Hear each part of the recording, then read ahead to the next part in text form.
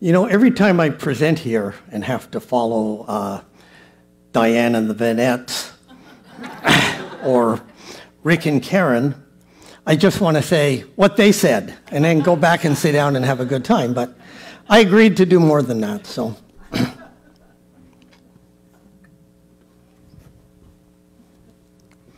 Should have done this before, but obviously I did not.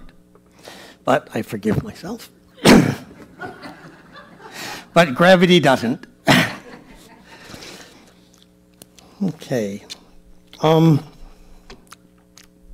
Actually, when I was asked to speak here this week, I wasn't sure what I wanted to talk about because although they had a theme for me, it was right before the shootings in Texas, right after the shootings in Buffalo, and right before the ones that happened after that. And I was, taken aback, and some of you may be as well. And I just wanted to acknowledge that. There's a lot of pain in our country right now. And one of the things they teach us when we're very young, we all learn it in grade school, it's how to hide our pain. Kids out in the playground, somebody says, "How are you?" And they say, "Fine." "How are you?" "Fine." "How are you?" "Fine." And some kid tells the story of a bad home life. And you can see everybody kind of step back from that person, and everybody gets the message. What should you be saying when I ask you, "How are you?" "Fine." Because if you're not fine, and then you hear all these other people say fine because they got the message too, they know there's a risk to telling people that we're not fine. And so a lot of people are in pain for a lot of reasons and don't share it with others. And that can be okay because some people need that time to reset themselves and move forward. And so I was thinking about all that, and then I went back in and looked at the outline for the theme this week, and I thought, the most useful thing we can do is start with ourselves. There's an old saying, I'm sure you've all heard it, if you have peace in the family, there's peace in the home. Peace in the home means peace in the village. Peace in the village means peace in the nation. Peace in the nation means peace in the world. And so it all starts with ourselves. So the body is the one thing in this world which is completely and intimately ours.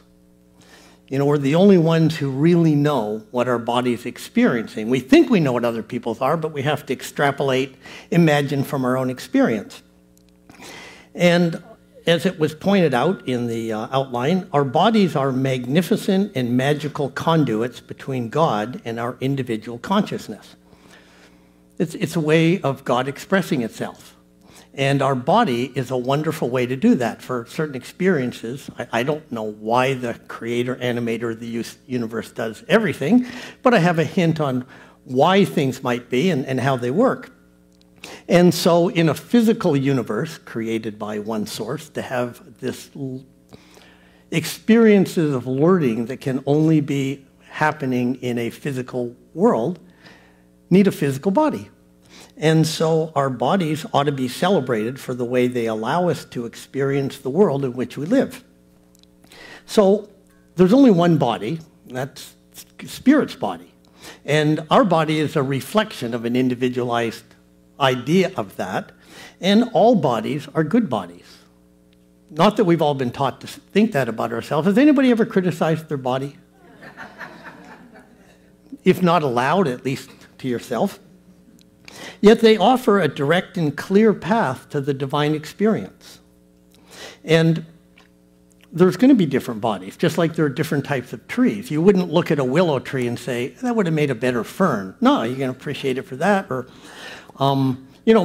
breeds of dogs. When you see dog shows, they don't say, gee, I wish the German Shepherds were a little more curly-haired. You judge, but they do things that other dogs can't do, and all the other dogs do too. So we see that all around us, and yet we put these constraints on ourselves like there's only one way to be. And so most of us have likely grown up with social messaging that our bodies are not acceptable the way they are. And this is for the guys out there. Women get that message in our culture way more than guys do. We get that message. But we get other messages that we're supposed to feel shame about. And it turns out in every culture, shame is gender-specific and culture-specific. Like, if you're a woman, raise your hand when you were really brokenhearted that you didn't get picked for the football team. Or when the 19-year-old in the 4th grade came over and attempted to rearrange your teeth and didn't ask permission. But as a guy, we learn to feel shame about that, but women learn to feel shame about, well, you get billboards all over the place. And so whatever the fashion of the day is, because actually Miss America of 1924 wouldn't have made the cut in 1958, and the one in 1958 would be looked at as overweight in 1978, and then, it just goes on from there.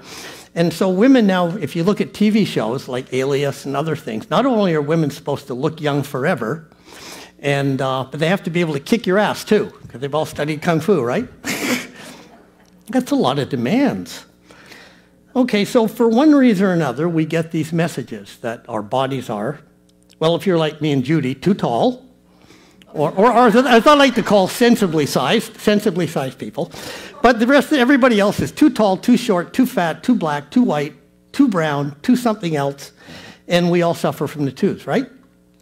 And so we may have an ideal image of how our body could look. When we tell our body that it's not acceptable right now, that's not a very good message, because it's been determined now that every cell in our body is listening to every word we think and following the instructions. So if we could learn to love our bodies as they are, we can open ourselves up to an opportunity to heal these wounds. Problem is, as Holmes has told us many times, most of I'll back off for a second. We live in an ocean of thought. And for simplicity's sake, let's say that the mind is divided into a couple of different parts. One is the one that chooses what to do. The other is the thing that actually does it. Now, it's all one, but just for simplicity. And so it just follows these instructions. So if it's getting instructions that you're defective in some way, and translate that into shame and feeling bad, well, we all know what bad people deserve. What do bad people deserve? Nothing, except a little punishment, right? And maybe a lot of guilt. And if we're guilty, boy, then we really deserve. Anybody get that experience in life? Anybody? Am I the only one who got those messages that, maybe I wasn't fully acceptable? Let's put it that way. Sometimes I'll make jokes, and some people will act like, "Why do you say that?" And I feel like, "Oh, go 5th grade all over again." Inappropriate. But anybody else had that experience, Rick? Or Clark, wherever you are. Okay. So this part of us that actually creates things is responsive to all of our thoughts. It doesn't get to choose what thoughts to have. It just follows orders. It's, like when you type something into Google or DuckDuckGo, if you're smart, and you write in more abundance, and you misspelled it, and it thinks you're going to a barn dance. Well, it doesn't correct that for you. It just takes you to the barn dance, right? So, that's how. Well, think of it that way. So every cell in our body is listening. In fact, there's a book out there, our book for the month. I hadn't realized it was a book for the month when I chose it, but there's a psychiatrist out of Boston, and I forget whether he's from Boston University or Harvard. I am familiar with his work. And his book is The Body Keeps the Score. And so when we tell ourselves our bodies is defective, based on the fashion of the day, 1924, 1958, today, all those cells are listening. And so, whatever your embodiment is of what you're supposed to be isn't probably that precise. You're supposed to be the way you are. And anyways, our bodies are wonderful, magnificent things, and they provide us with all kinds of great experiences. There's taste, there's colors, there's shapes, there's forms, there's sensations, there's all this good stuff. Legs are really good. It's like, if I don't like what you're telling me, I could get mad, or I could say, "Hey, I got legs. I don't have to hear this." Anybody do that, or you tend to get sucked into legs are good. You can get away. You don't have to listen to this if you don't want to, but there's guards at the door, so don't leave. Well, not really. Not in case somebody's here for the first time. See, I'm being punished already. Well, inappropriate. That's what it was. Okay. Okay, so pain that we don't really acknowledge and don't push away, and a lot of our thoughts are unconscious, as Holmes has said that a lot. We don't always know what our thoughts are, but when we start to uncover them, we can make changes. But So instead of beating ourselves up for doing this to ourselves, oh, there I go again, beating, calling myself names or hating myself, how bad I am. That'll fix it, right? I really saw this in action one time. I had a client, and I never talk about clients unless they give me permission, but then I disguise them so you'd never know who this person is. But I just don't want you to think I'm just randomly exposing people's lives. I had a client that she was sent to me because she had a mysterious illness. It was likely Epstein-Barr disease that some of you may have heard of. Just one of those mysterious ailments that stays with people for a long time. And as I got to know her, I found that she got to do a lot of her work from home. And what she really liked about that was that she got to spend more time with her family. Now, her job was, she was one of those people with very high clearances and security stuff, and was involved in each day or every few days revising the navigation codes to send nuclear weapons to major cities in the world and kill everybody there. Well, that's that's what they do, right? They don't say, well, that's a good person, that's a bad person, we'll just kill them all, right? And so they really, but this is a very smart woman. And I remember one time I was on a ski lift and I was beside an electrical engineer from Stanford. And he was involved in medical studies, but he said, for electrical engineers, one of the most intriguing problems is solving how to get an object from point A to point B. And he said the problem is most engineers don't study any humanities or social sciences courses, so it never occurs to them to wonder what does it mean for the people at point B when they solve that problem. Well, it means a lot. They're gone. And so she'd figured that out already, and so she was in conflict with herself. She really loved her job, and she really loved her family, and she knew if her job was ever implemented, her family would be gone. And so her body, at least it seemed to me, and we had conversations about that, and she started to think about it herself, and she felt that was what was going on. And she was starting to improve, but then she left because she didn't want to leave her job because she liked the other stuff about it. And so I don't know what happened later on. But when I had that experience about 35 years ago, I thought, wow, that's really, it really made sense to me. And I'd done a lot of study on that. We just know a lot more about it now than I did 35 years ago. But it was a really nice example. It was so clear, it just jumped out at me, when we were talking. So, the pain that people don't want to talk about oftentimes gets stuck in the body. And if it gets stuck in a part of the brain that doesn't have access to the part of the brain that can resolve it, then it just keeps coming up and repeating it. Every time that memory is brought out and remembered, it sets off that same sense of doom and awfulness. Now, there are treatments for that, too. I bring that up because there are actually good treatments if you know anybody who's had trauma like that. The best treatment I would recommend is EMDR. So find somebody who does EMDR, you can all look it up. It's been proven to be effective in some studies with as high as 77% with combat victims. So you ought to be able to handle, because we all have things that were major in our life, but we're okay. I mean, okay, maybe not okay, but we resolved it, it doesn't bother us anymore. Anybody got those things? And then there's something else, maybe happened back in the 6th grade or the 8th grade or the 2nd grade, that's not that big a deal, but yet still, when you think of it, it gives a wince or a feeling of embarrassment. Anybody got those?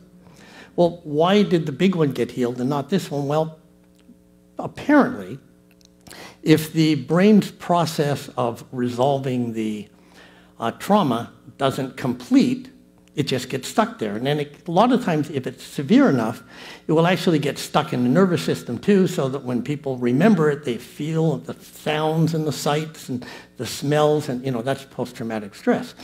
And if you can, with EMDR, you can sort of kickstart that part of the brain that got interrupted, and in most cases, you can resolve it in less than 10 sessions, and I've had them resolve less than that. So again, that's just a useful thing to do, because I like to offer some practical advice if you know anybody who's in those situations. How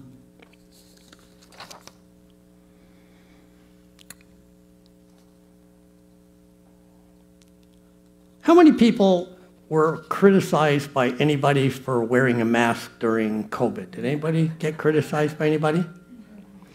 Okay, well, I think that it's safe to say it's not anti-spiritual to tend to the needs of the body, including the use of medications. In fact, as Ernest Holmes reminded us, since we cannot walk on water, we take a boat or an aspirin. And to me, this includes wearing clothes when I'm cold, wearing shoes when I need to protect my feet, and wearing a mask when I think I'm not going to feel comfortable in a situation where I feel I might be vulnerable. So if I beat myself up for being bad, of not being able to defend my body without aid, that's not going to support my ability to feel healthy. That's just going to support my ability to feel defective and wrong. Does that make sense? And so I like that idea. I can't walk on water. I'll take a boat. So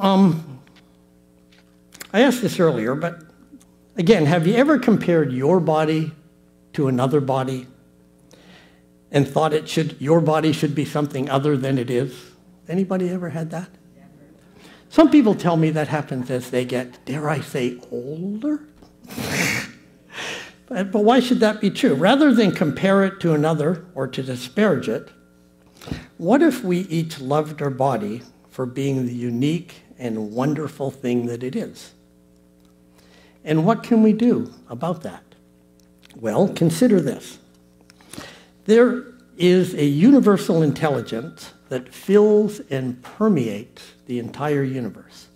An ocean of mind, as I mentioned, and we're submerged inside and outside. And this creative power that I mentioned is always operating, and it responds to our predominant beliefs. Not so much our hopes, but our beliefs. There's a saying in, I think, corporate America that which is believed gets done, everything else is just lip service. Does that make sense? I mean, how many times people in corporations will hear this team, rah, we're going to do all this stuff today, and everybody rolls their eyes because they know what really goes on around there, right? What gets believed gets done. Everything else is just lip service. So to understand this, I would invite you to consider that there is both conscious intelligence and unconscious intelligence. Like, for instance, the molecules that make up this table here, this device,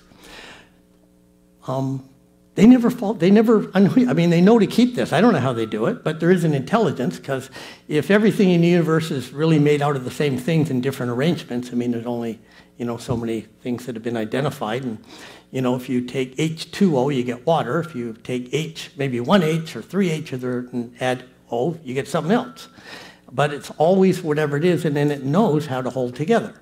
That's unconscious intelligence. Conscious intelligence is where you actually have volition and can decide if you want to keep on doing that. I don't think this table has any real thought as to whether or not it should hold this or not. It's just subject to the physical laws, and it does it. But we are blessed to be self-conscious expressions of the One.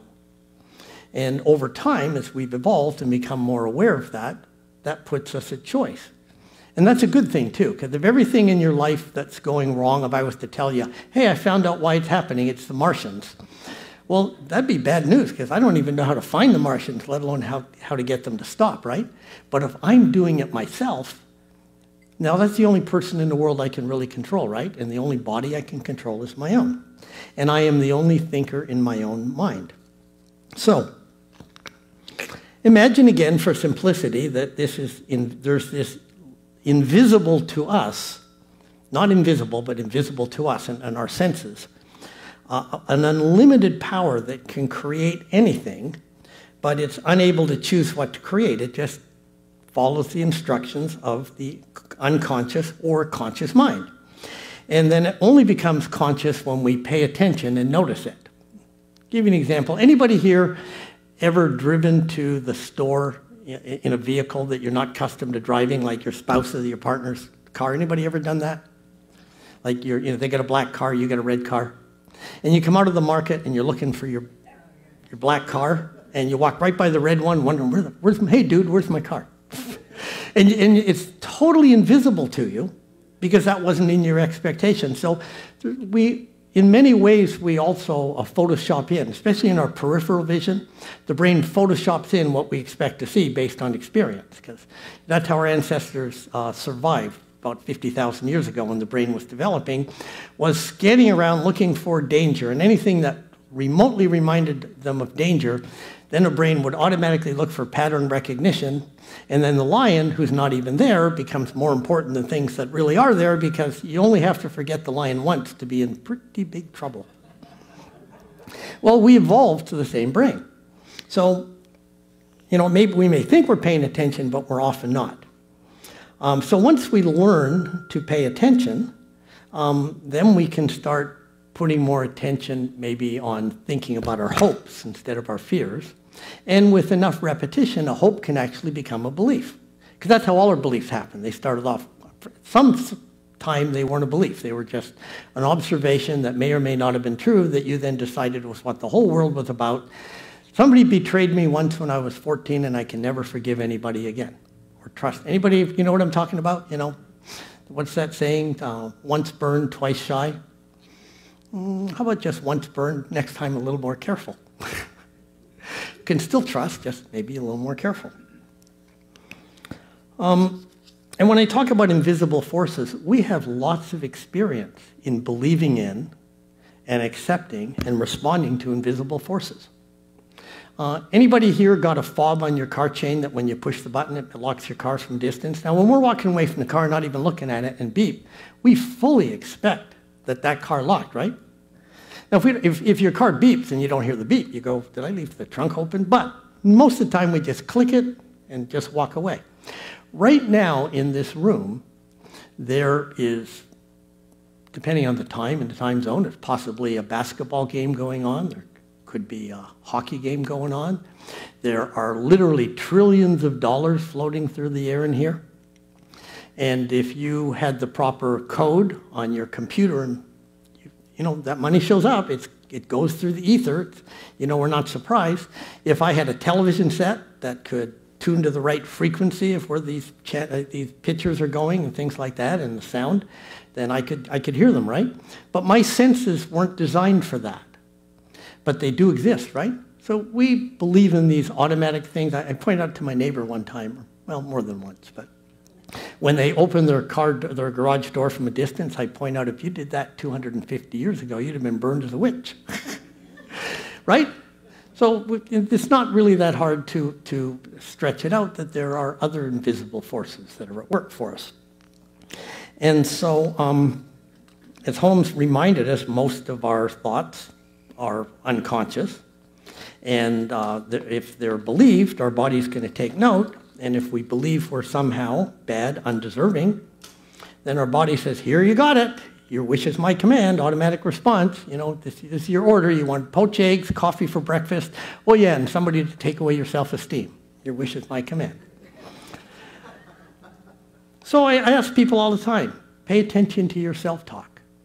Like right now, you're having a conversation with yourself that I can't hear. You're agreeing with me, or unfortunately, a few of you may be disagreeing with me entirely, or you're wondering, why is he talking so fast or so much?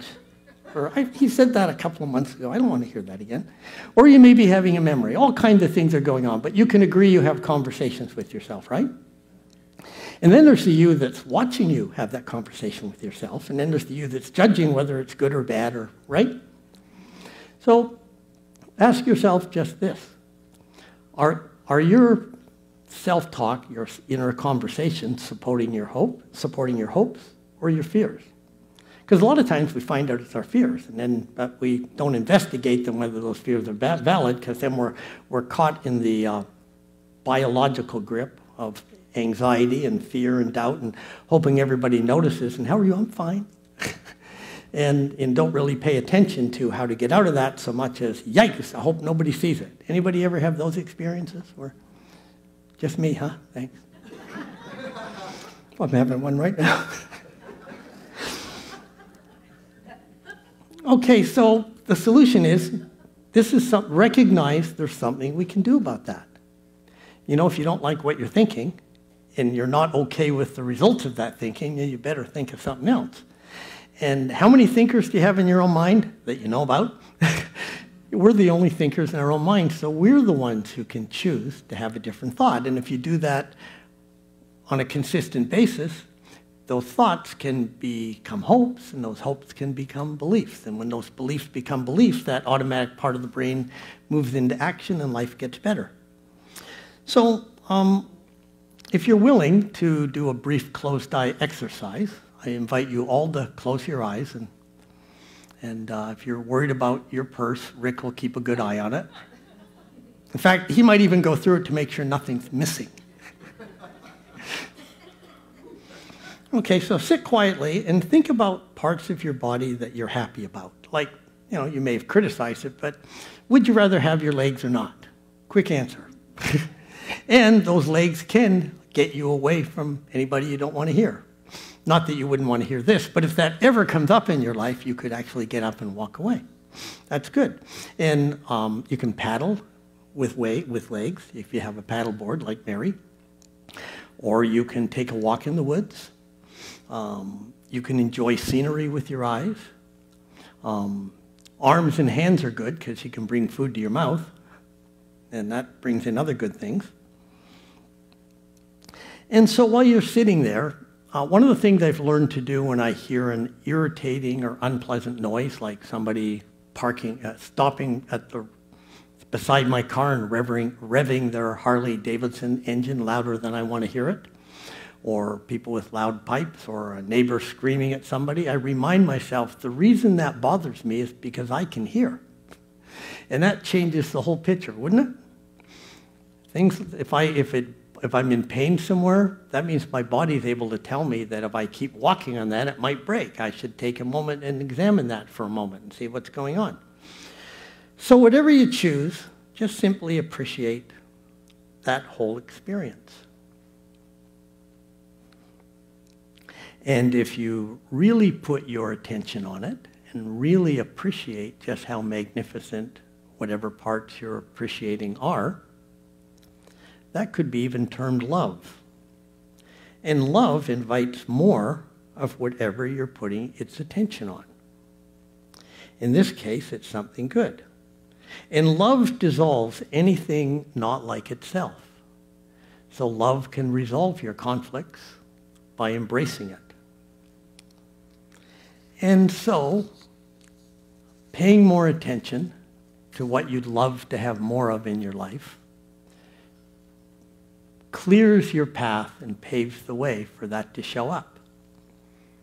So, living every day in wonder and appreciating our bodies is a real practical experience.